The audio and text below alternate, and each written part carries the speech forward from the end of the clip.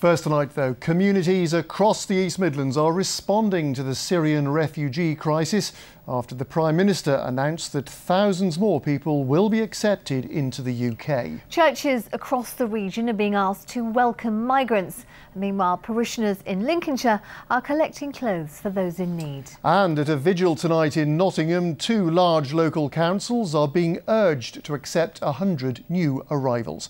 Our social affairs correspondent Jeremy Ball is in the Old Market Square. Yes, Dominic, behind me, just setting up for that latest vigil to show support for those Syrian refugees. There was a similar event in Leicester yesterday, and in towns and villages across the East Midlands, communities are coming together as well. In the Deepings in Lincolnshire, volunteers at One Aid Appeal say they've been overwhelmed by people's generosity, as Victoria Hicks reports. It has been amazing. We have had dozens and dozens and dozens of bags. This has just come in this morning from Oakham, but wait till you see what we've got inside. As you can see, we've been completely overwhelmed. We've had everything. We've got blankets, we've got warm clothes, we've got children's clothes, toys, and we're to the point now we can't really take any more. This aid appeal has captured people's hearts here in the Deepings, and they've given generously, not just rummage, but their time and resources. After seeing the images last week on the television of the boys in Turkey, it really struck a chord with me, and just thought, actually, rather than just fill in a bag, maybe I can drive my car over because it's really big, I could fit a lot in there, and that would be a more proactive way that I can help the refugees in Calais.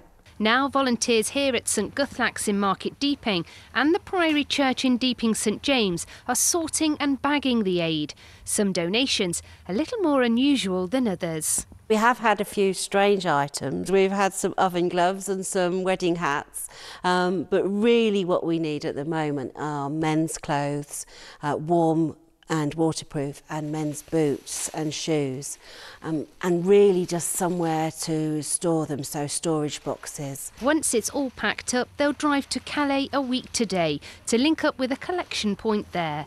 Victoria Hicks, BBC East Midlands Today, Lincolnshire. Well, of course, today we've heard that the government's going to take in up to 20,000 Syrian nationals over the next few years. Now, they're going to come directly from refugee camps to avoid encouraging those people smugglers. And to put these figures into perspective, we're talking really about 1 refugee for every 3,000 or so people who live in this country. And individuals are doing their own thing as well. This hosting scheme in Leicester and Nottingham has been running for several years. Now, though, more people are offering their spare rooms for refugees and asylum seekers. And today, every Catholic parish in the East Midlands has received a letter from the bishop urging them to welcome refugees from war.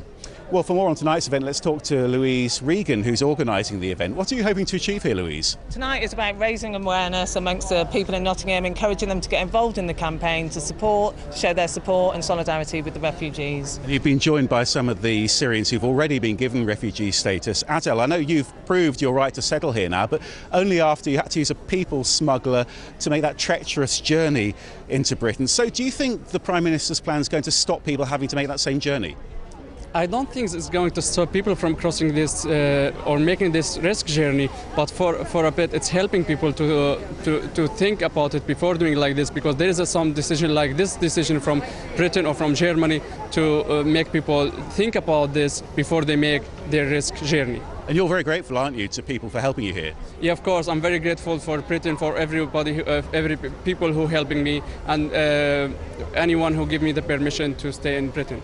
The council here, thanks Adel, the council here says it does want to help those Syrian refugees, but it can't commit to any numbers until there's clarity about what funding it might get from the government. So I think you can expect a bit of a political tussle ahead.